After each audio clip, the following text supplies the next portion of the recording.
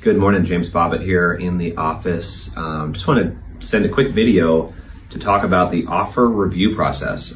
We have put together a spreadsheet here. We have 8 offers on our beautiful listing that we just put on last week in Fullerton. So very excited. The sellers are on their way in now, so we can discuss and present each of these offers to them. But just to kind of talk about the hidden behind the scenes stuff, we've got purchase price, we've got down payment.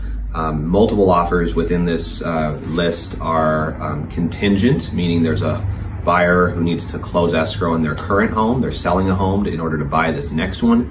So there's a lot of complexities that come with it. We pride ourselves on really digging in, finding out the details, talking to the buyer's lender, talking to the buyer's realtor, sometimes even talking to the other realtor on the other transaction that is contingent upon this one. So just a lot of details, a lot of moving parts, and it isn't just about prepping a house and putting it on the market. We have to make sure then that it successfully can go through escrow and close escrow.